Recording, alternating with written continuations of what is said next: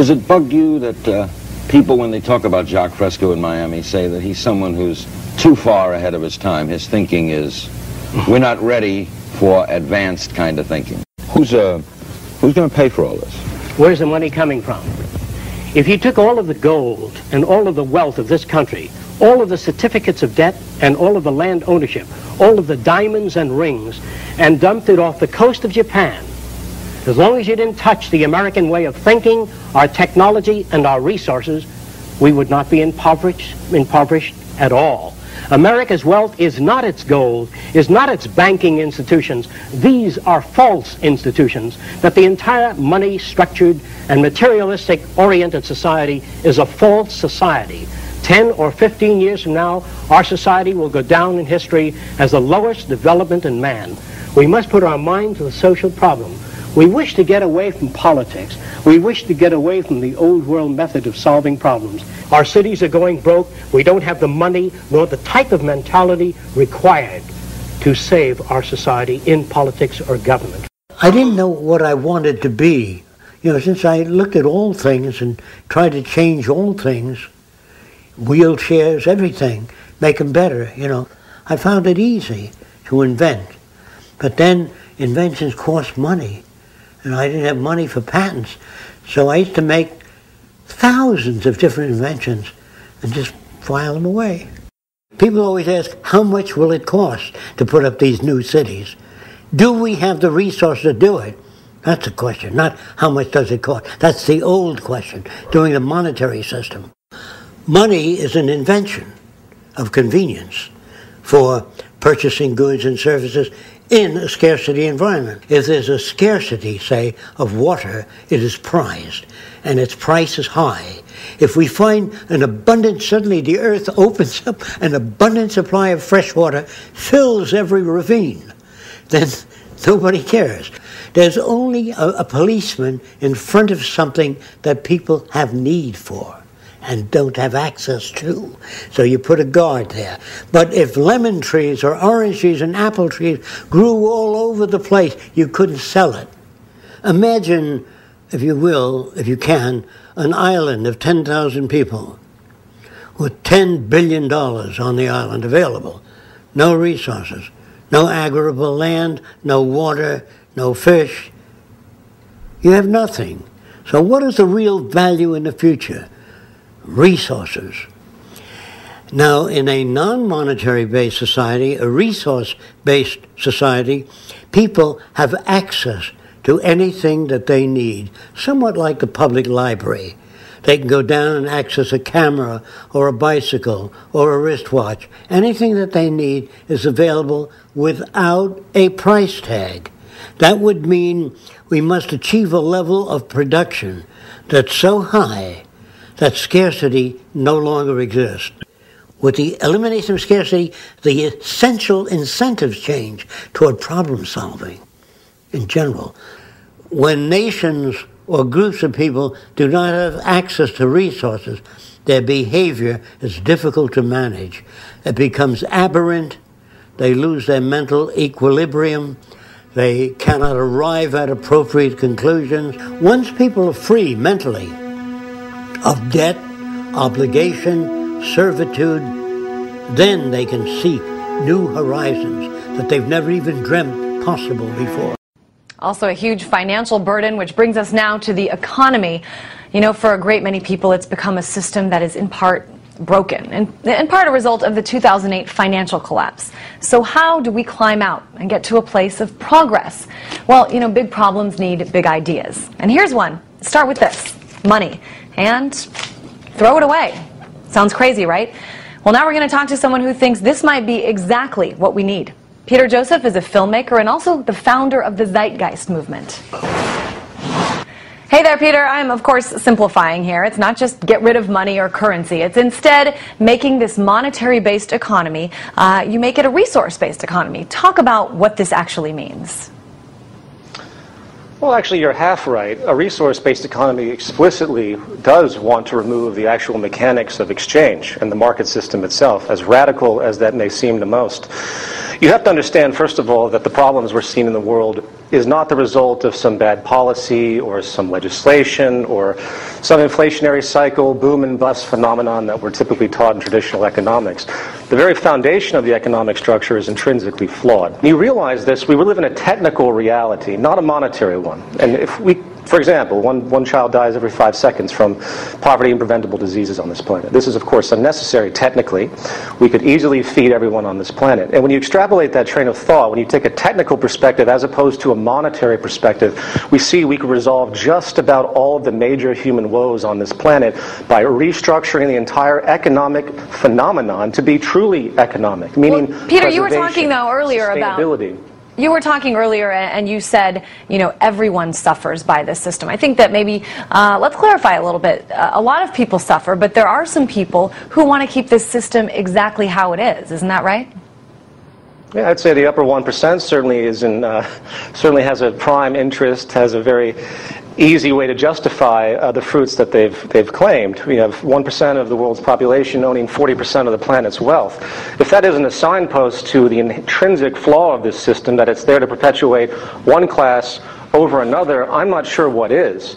So yes, the upper 1% has a very vested interest, and naturally that carries on to the governments, which are essentially funded and supported by the corporate institutions. And I know you've continue this.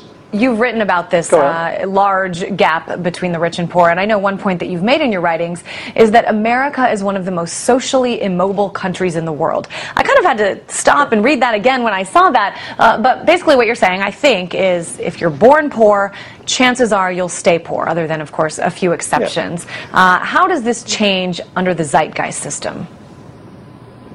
Well, it's not the Zeitgeist system. This work builds upon research by the name of Jacque Fresco, which builds upon researchers from the past 150 years, people that have continually thought about a different economic model not based on monetary exchange and all of the intrinsic problems that come out of that.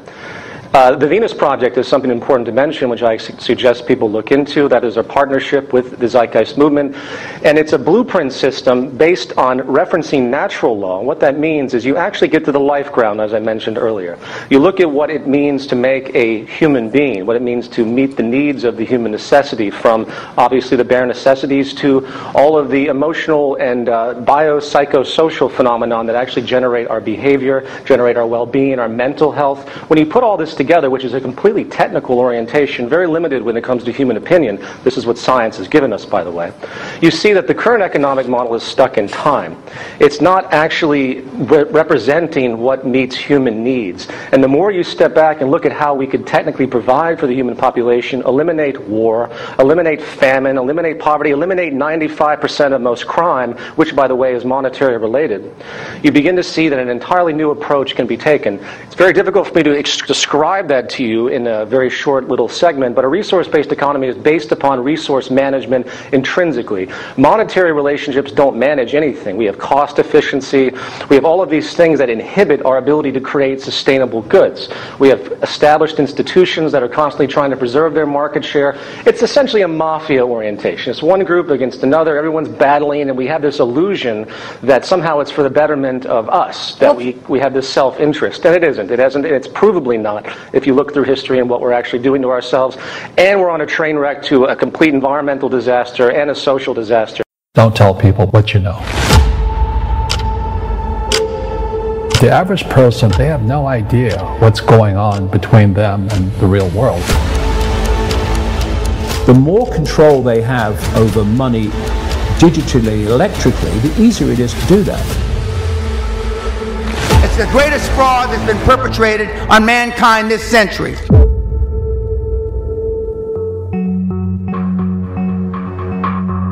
Money doesn't really exist, it's a theory. What are those guys doing?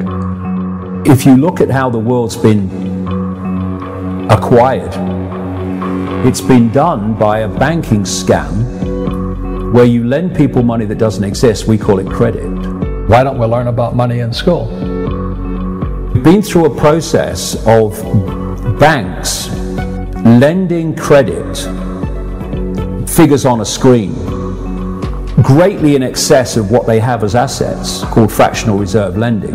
And when they can't pay it back, because often the banks have made have taken actions that have crashed the economy, like in 2008, the banks then get all the things they've lent money on, the real wealth of the world. And what's happened in this process of lending credit, getting the real resources when they can't pay back the credit, has sucked the wealth of the world, the real wealth of the world, into the hands of very, very few people, and left out there most of the rest of the population with something called money. And money only buys anything because we take it seriously.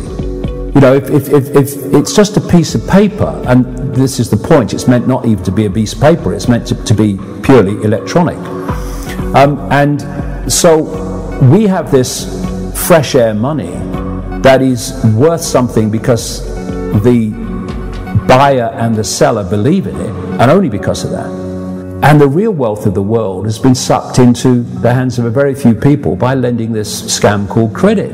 And the idea eventually, problem, reaction, solution, create the problem and then offer the solution, is to have a gigantic crash, which they will instigate, and then to overcome the crash, they will propose a totally new economic system of central control to be the solution to the problem they've created, which is crashing the economy. And the more control they have over money digitally, electrically, the easier it is to do that.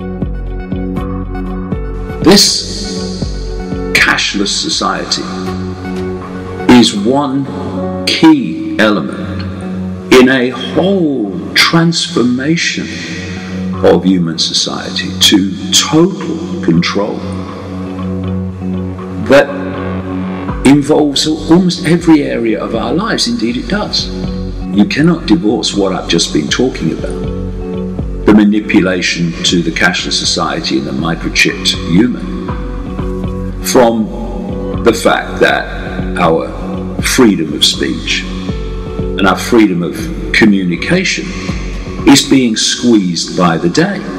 And Google, YouTube, owned by Google, Facebook, Twitter, who are increasingly openly, blatantly using algorithms to filter out information that the system doesn't want people to see. And the moderator said, oh, this, you know, this future isn't going to happen. We can't see this. Aren't we a competitive, you know, human race? Everyone's seeking their own gain. No, throughout most of history, we're the most social creature. We organized our economy socially. We worked together. We shared. That's the nature of human nature, to be extremely social. We had a short reign of a couple hundred years during the industrial stage of capitalism, first and second industrial revolution, where we sort of got off that track. We're getting back on the track again. And the irony of it all is it's the technology of the free market and the capitalist system that took us to near zero marginal cost and provided the opening for this new journey in history. So I welcome a hybrid economy, part capitalist market, part collaborative commons. And for all you young people here, make this journey happen. As a remnant of antiquity, money now largely serves as a mechanism of corruption, deprivation, and control in the hands of a few. It's corrupted everything. I mean, every institution that we live in is corrupted by money. What's fascinating to me is that we can become enslaved by something that we've created. Not physically, but just mentally enslaved by a notion that was invented by humanity. You know, it is archaic because I think we've grown past what money can do. It is well enough that the people of the nation do not understand our banking and money system, or if they did, I believe there would be a revolution before tomorrow morning. Henry Ford, Ford Motor Company. In a desperate attempt to survive, many work multiple jobs.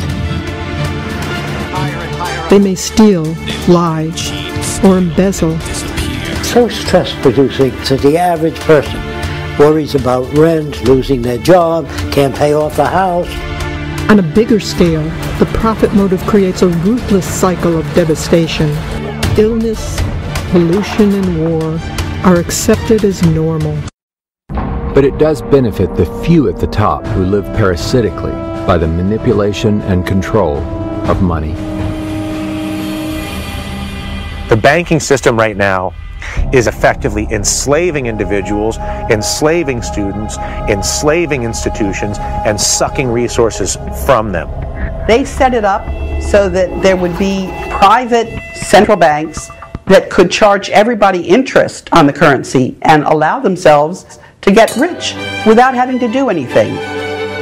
Who's been doing all of this?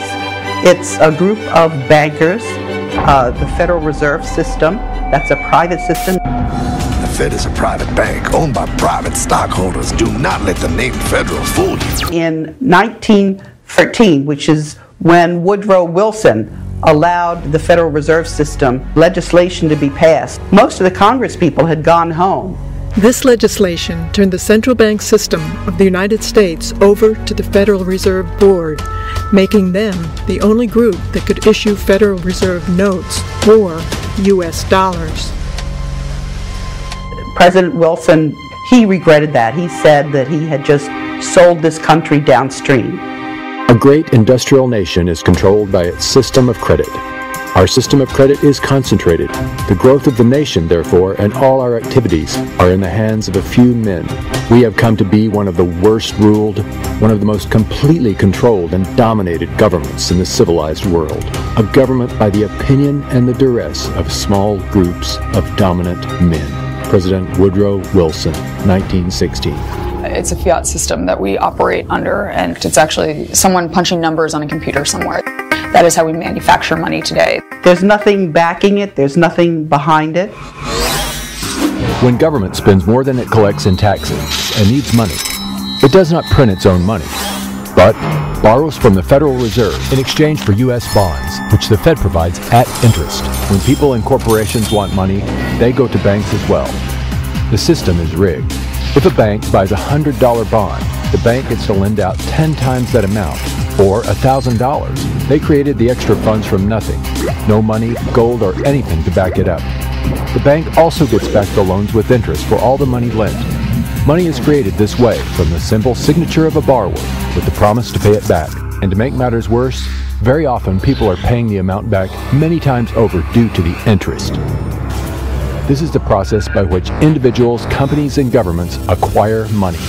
It is respectably referred to as fractional reserve lending and is used globally by most other banking systems, keeping people and entire nations in perpetual debt.